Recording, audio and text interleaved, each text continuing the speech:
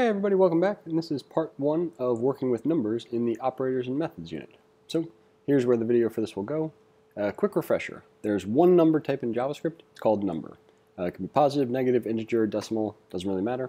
You also have a couple of symbolic values, plus infinity, negative infinity, and not a number. Plus infinity and negative infinity are good tools for certain situations. Not a number is something you usually get by accident, and certain things like trying to add undefined to a number, the result of that will be not a number. But anyway, let's talk about addition. So one of the first operators we're going to talk about is the addition operator. Here's a very quick example. And there's the code from last time. So variable sum is equal to 3 plus 4. Then we're going to log sum to the console. Deep, fascinating stuff here. But anyway, this is the plus operator. It adds two numbers together.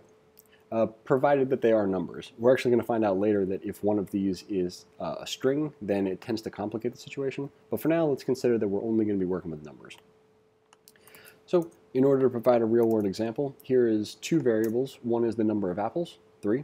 Another is the number of bananas. And we're going to create a third variable called total fruit and assign it to the result of adding number of apples plus number of bananas. If we then log total fruit to the console, we'll see that we again have 7. Because that's what 3 plus 4 is. So let's jump to the addition coding challenge.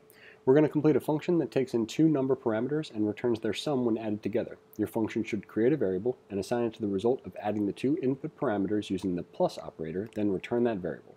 Below is an example of the code running, assuming that you will have completed the function getSum. So I'm going to take our function stub, put it in the REPL, grab the test case, which in this case is just 1, which gives us the result sum equal to a call to get sum with 4 and 10. The result should be 14. So if we look at this, they want us to create a result variable and assign it to num1 added together with num2. So we'll do that rather simply with num1 plus num2.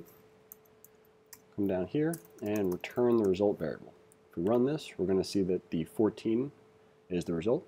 So it works in at least one scenario. We're going to copy and paste it back into the input window to make sure that it passes all of the automated tests.